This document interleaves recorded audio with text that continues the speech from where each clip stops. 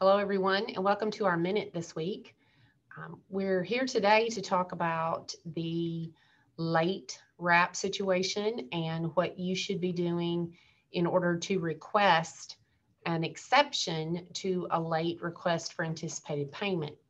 So, a couple of main reasons that you might encounter a late wrap, at least at this point, is due to a Medicare MAC claims processing issue, which I'm sure you have experienced multiple ones since January 1st, where there had been edits that weren't working, et cetera, and that caused your wrap to be late.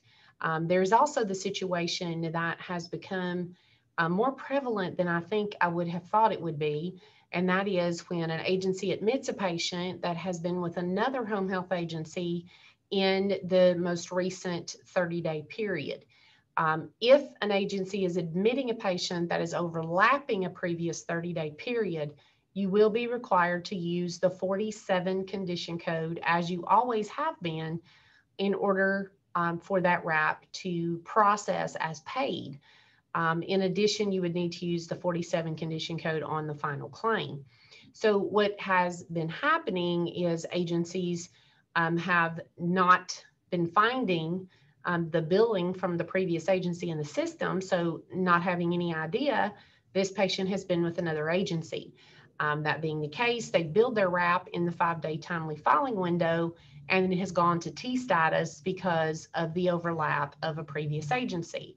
That being the case, you're going to want to add that 47 condition code to the wrap so that it will process. And if it were late and you do have proof, having printed or having at least screenshotted the eligibility verification information to show another agency was not in the home, or was not at least in the system, meaning they had not billed for you to know that they were there, then you would be granted the exception.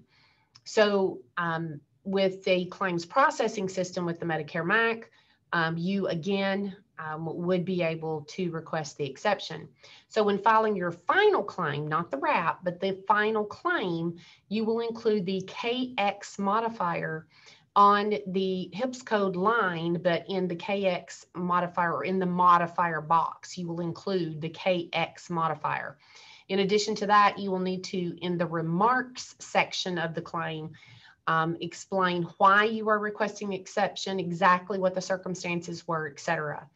If you are in a situation where the detailed remarks that you include does not give the Medicare MAC enough information to process your final claim cleanly and without penalty, they could request a non-medical ADR, which means you would need to send in additional documentation to support the exception that you have requested. Once that has been properly received and reviewed, you should be granted the exception. So do make sure that if you are overlapping a previous agency and there's evidence in the system that they have already billed, that you do include that 47 condition code on your wrap when you initially bill it, so you won't have an issue with timely.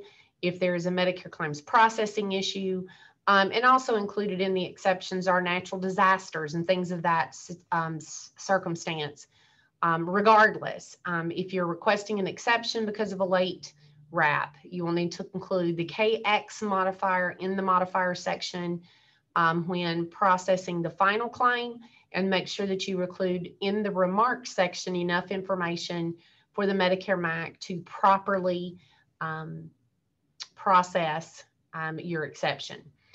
Thank you so much for listening today. Hopefully we have helped with your processing of late wraps in the requesting of an exception with the final claims.